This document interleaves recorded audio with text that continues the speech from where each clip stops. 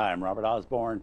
If I made a list of film directors I admire the most, on that list would certainly be Billy Wilder, Howard Hawks, Charles Laughton, William Wyler, Hitchcock, of course, and a few others. One of the most prominent on the list would certainly be Sidney Lumet, five-time Academy Award nominee who made every kind of film, from courtroom dramas to drawing room murder mysteries, satires to musicals, and everything else in between. Well, during the next few hours, it's going to be wall-to-wall Lumet right here on TCM, starting with a thoroughly entertaining mystery he directed in 1982, all full of twists and turns and great surprises.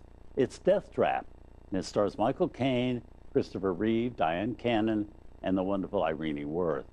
It's based on what had become a huge Broadway success in the 1970s, written by Ira Levin, the author of Rosemary's Baby.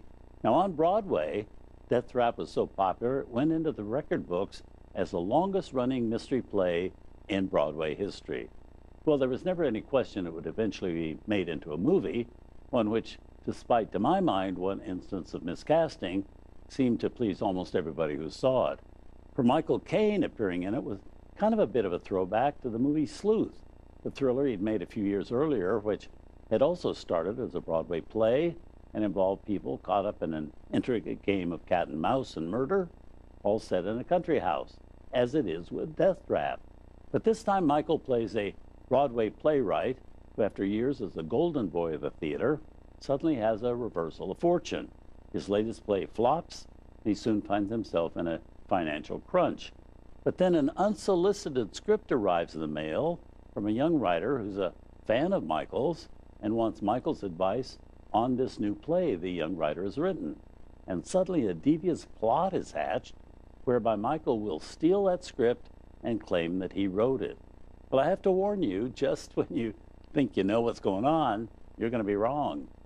This film is one that Christopher Reeve especially enjoyed doing because it gave him his first chance in a major movie to shed the Superman image he was so closely identified with at that time.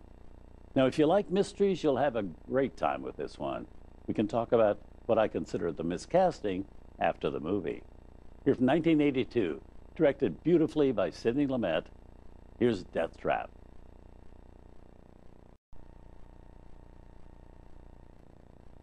Superman kissing Alfie?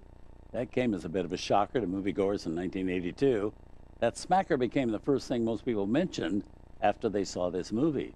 I mean, hey, it was the early 80s. In order to prep for that scene, Michael Caine said that he and Chris Reeves sipped brandy all day to relax themselves in front of the 35 or so crew members on that set that very day, and said Michael, the two fellows, finally were actually quite drunk at the time they got that big moment. In his autobiography, Michael also commented that it was probably the tightest mouth screen kiss in the history of cinema. Now, before the movie, I mentioned that I felt one of the roles in this movie was miscast. Well, I'm a great admirer of the work of Diane Cannon, but I never felt she was the right one to play the wife in this movie. I mean, there's something about Diane Cannon that's very strong and sturdy, and she never struck me as somebody who would ever remotely be considered somebody you could scare to death.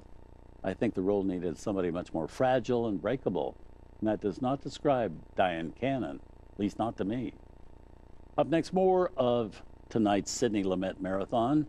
This time it's a very moving, very highly underrated drama from 1988, which stars Judd Hirsch, Christine Lottie, and the wonderful River Phoenix.